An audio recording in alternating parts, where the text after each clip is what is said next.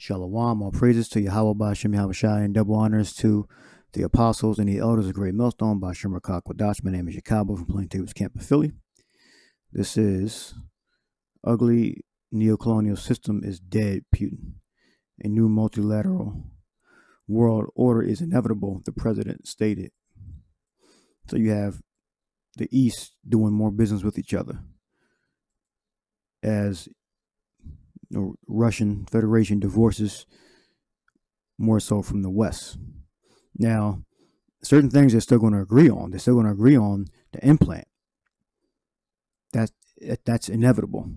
Just like a multilateral world is inevitable, they're still going to agree on certain things. Even though they're separate, they're going to agree on certain things. They're still going to trade with each other on a certain level. So just because the East is going to do more business with each other, and the West is going to stick closer to each other, it's still going to be crossover because they're all going to agree. According to prophecy, they're all going to agree to use the new medium for the financial system, which is going to be the implant chip. It says Russia has significantly boosted trade with nations who do not bow to foreign pressure, meaning Western pressure, Europe, America. This once again proving that the world has abandoned the old neocolonial system. Russian President Vladimir Putin, or Vlad for short, had said on Friday, humanity is now progressing toward a new multipolar arrangement, he said. So a new age, in other words, a new time period. After being subjected to Western economic pressure, Russia did not choose self-isolation and instead boosted cooperation with some of the key drivers of the world economy, the Russian leader said in his speech at the St. Petersburg International Economic Forum, SPIEF, on Friday. Our trade with some of the nations whose leaders would not submit to the oft brazen foreign pressure, meaning Western, American, and European, as we talk about foreign, and are guided by their own national interests rather than those of others, has grown by several times rather than by dozens of percent. Putin stated, describing Russia's foreign position in the world economy. Yet, this is yet further proof that common sense, business energy, and objective market laws are stronger than political considerations, he added.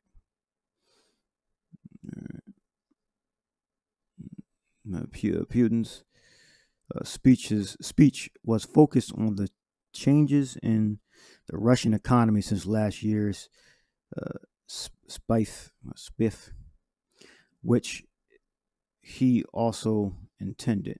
He provided his assessment that the government's policy choices, which were made amid confrontations with the U.S. and its allies, have proven to be correct. The president cited low inflation rates, record low unemployment, positive changes in the structure of Russian exports, among other indicators. So they're saying they're doing okay, despite selling oil to Germany and Europe.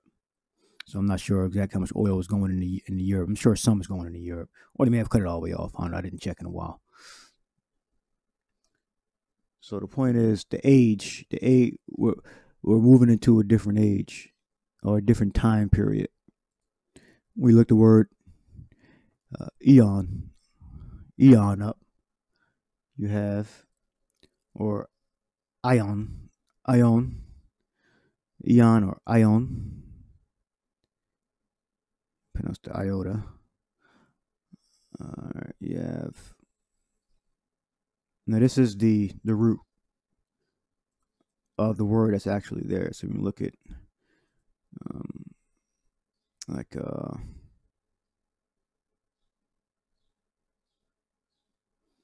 you look this up. And lead us not into temptation, but deliver us from evil, for thine is the kingdom and power and the glory forever. You have Ionis. And then the root of that is Ion. All right.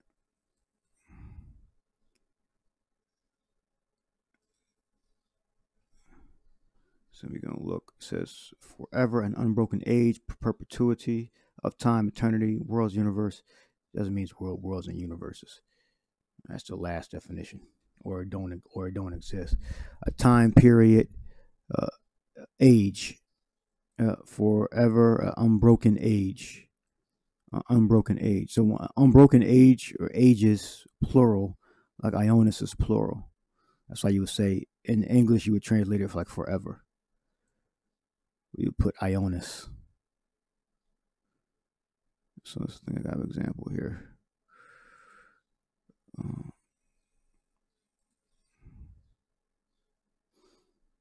Where in time past, this is not forever, this is world. Where in time past, you walked according to the course of this world. We got Iona.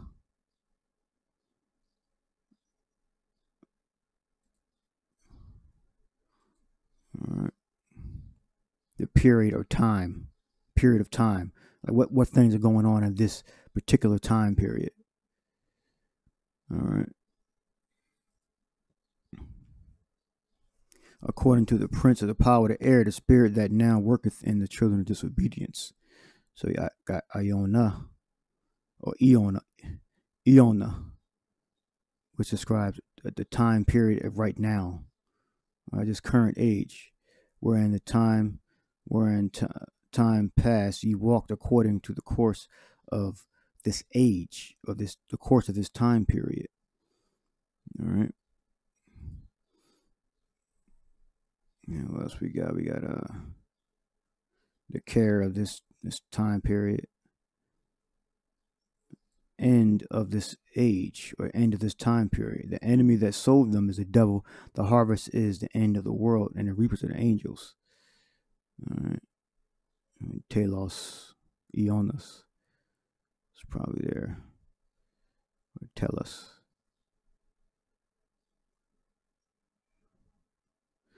This is Mark 10:30. But he shall receive 100-fold now in this time houses and brethren and sisters and mothers and children and lands, with persecutions, and in the world to come eternal life.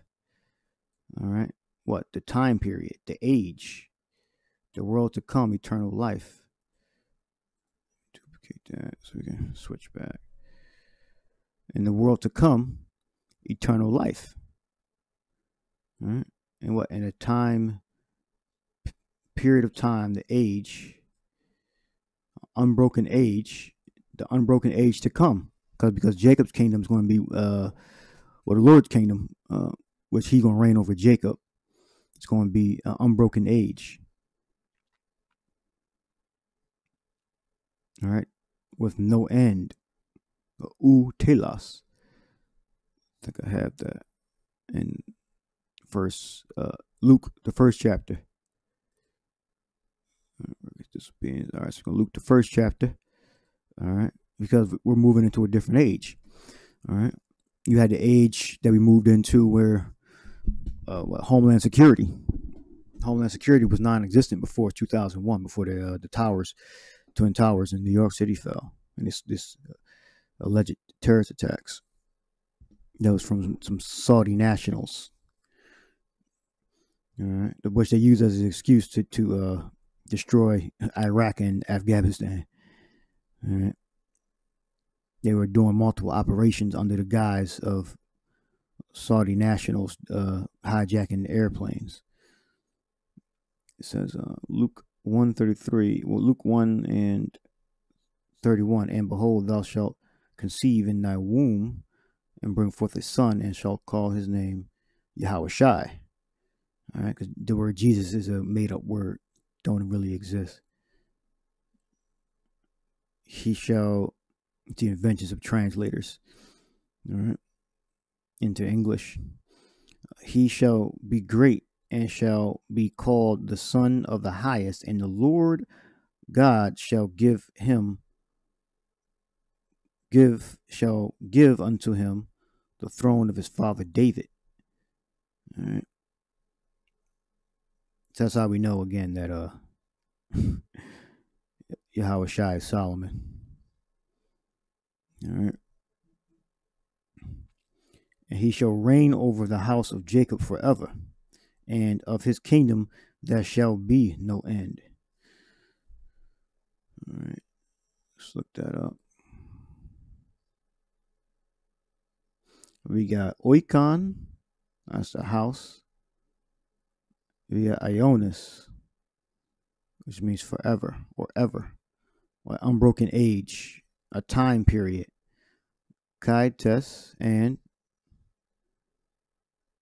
Basilias, kingdom, his Uk, I said Uk, no, shall be telos, end, shall be no end.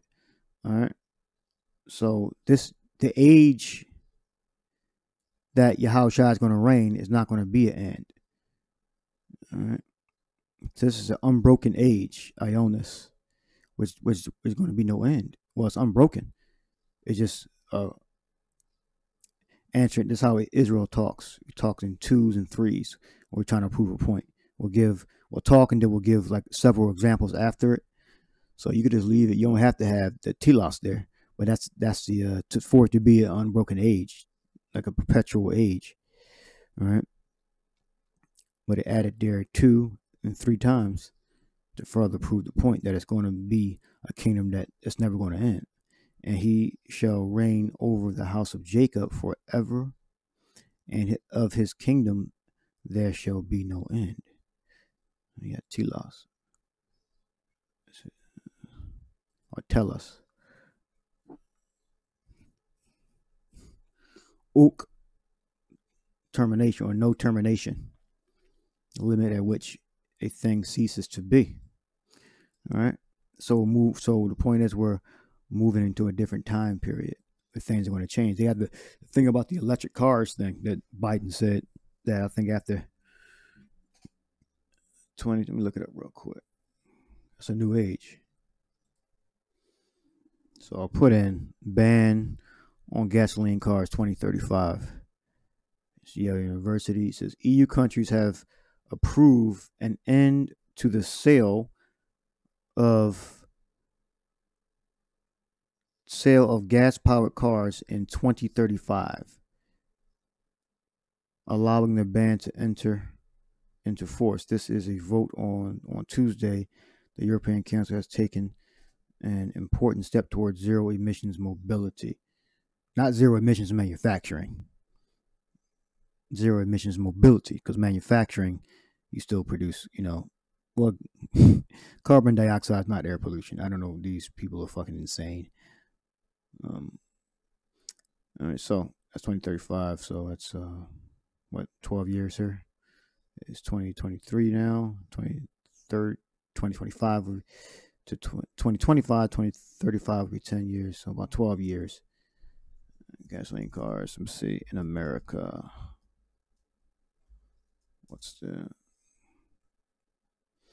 all of the planned bans are in coastal states, in addition to California and Maryland, Massachusetts, New Jersey, New York, Oregon, and Washington have made the commitment to stop allowing sales of new gas-powered vehicles after 2035.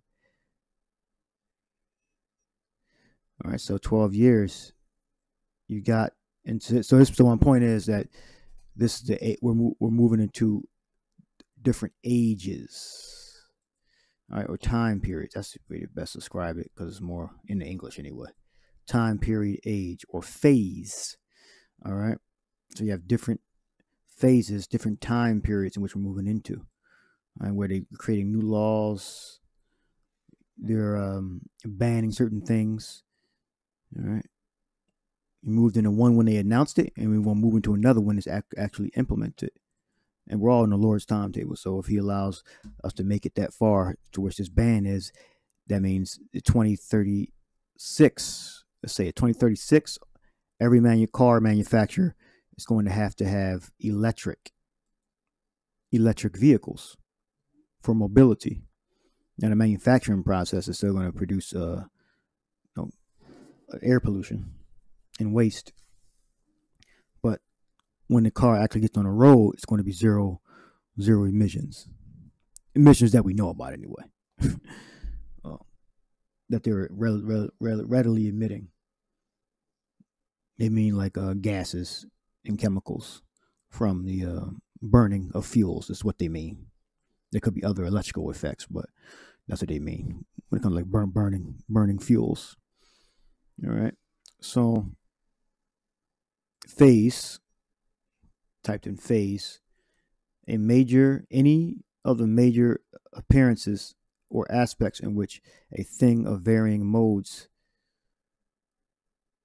or conditions manifests itself to the eye or mind, a stage in a process of change or development. So that's big news. So Europe and America are both on the 2035 thing for zero emissions. So I'm not sure if they're excluding, well, they said ban on gas powered cars. I don't know if they're talking about gas in general or they incorporating hybrids. So let me type that in. Let's see. Does ban include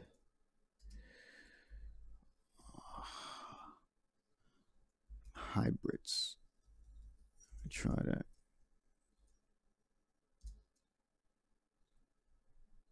Will hybrids be banned in 2035? The EU recently banned new sales of gas-powered cars, including plug-in hybrids and anything else that can burn. It's not fossil fuels, but burn fuels starting in 2035. California and New York enacted similar bans that also take effect in 2035, though sales of some plug-in hybrids will still be allowed there. So they're basically trying to get rid of internal combustion engines. Well, how are they going to get rid of generators? Diesel generators that need to power hospitals. Diesel generators, in case of the power outages, diesel generators that need to power these huge manufacturing plants that are in all manufacturing plants that produce electronics, that produce microchips, that produce medical equipment. You still need diesel engines, all right, for emergency backups. But I guess they got a plan to use that damn battery power packs. Well, Caterpillar, they have different companies that produce generators that are diesel. But it's got some information on that. So just as Russia, China, those different countries in the East are banding together, then you have the BRICS. They're banding together. They're still going to agree to a point. But the point is that we're moving into different phases in the world, different time periods in which there's going to be change. All right, and we gotta prepare for it. All right, because Yahawashi said he's coming quickly, but we still have to endure for whatever time period that is. All right.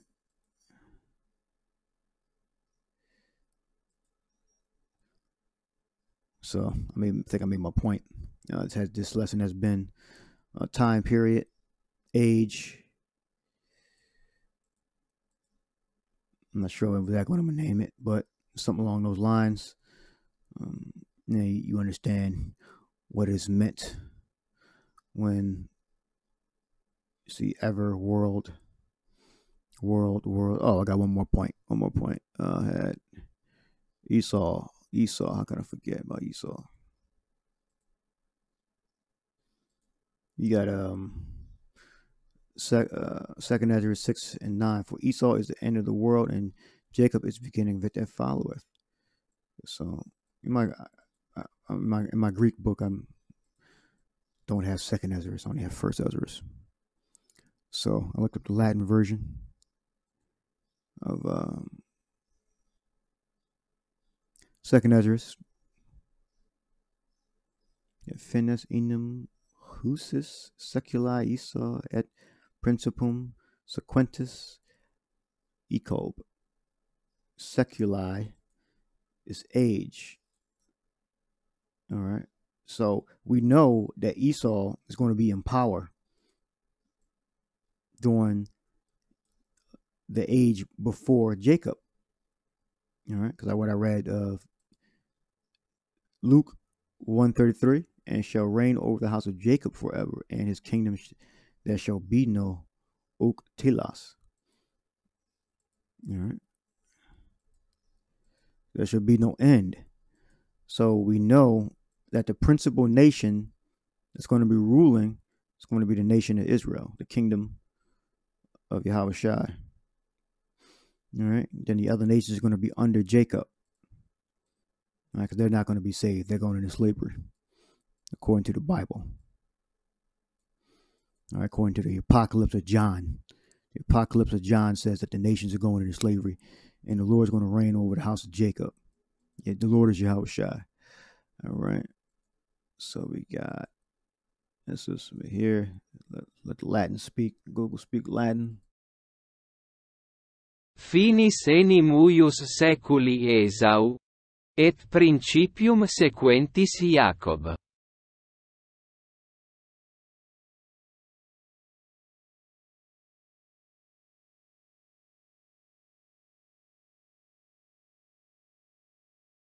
I was on mute. For Esau is the end of this age, and Jacob is the beginning of the next. All right, so that's clear. So the world is not talking about the whole circumference of the earth. The word is talking about the age, the time period, seculi. Husis seculi. Finis enim uius seculi Esau, et principium sequentis Jacob. All right. So we know, for Esau is the end of this age, and Jacob beginning of the next. All right. So we know that the end, when Esau goes down, all right, he's going to be one of the thrones that's cast down. So I beheld all the thrones were cast down. I believe that's Daniel 7, if I'm not mistaken. Look that up. All right. And he shall reign over the house of Jacob. So we know that the end is coming to Esau. All right. And Jacob is going to rise under Yahawashi. All right. So there's nothing in between that. All right. You got Esau ruling, the Esau going down, and Jacob's rising under the authority of Yahawashi. All right. The son of David. All right. So although these nations are banding together, the end, they're going to agree. They're going to agree on certain points.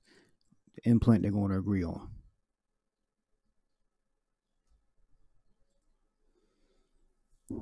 So those are the two major ages, the end of Esau and the beginning of Jacob. And then you have ages in between, which are different phases. I'm out here. The stage and process of change and development. You have different phases. Yeah, on the telos. Different time periods in which, different laws are going to come into effect that are going to affect, our lives. So if we make it to 2035, 2036 is if you purchase a new car. I don't know what they're going to do about the diesel the generators that's powered all these manufacturing plants that you have to have. All right. What are you going to do? Are they going to switch over or not? We're moving into different phases, different time periods, and we got to prepare. All right, because we're at the Lord's mercy. We're in the Lord's time. So that's the meaning of age, ages, perpetuity, world. All right, they all center around Ion or Eon. All right, so hope you edified. Shalom.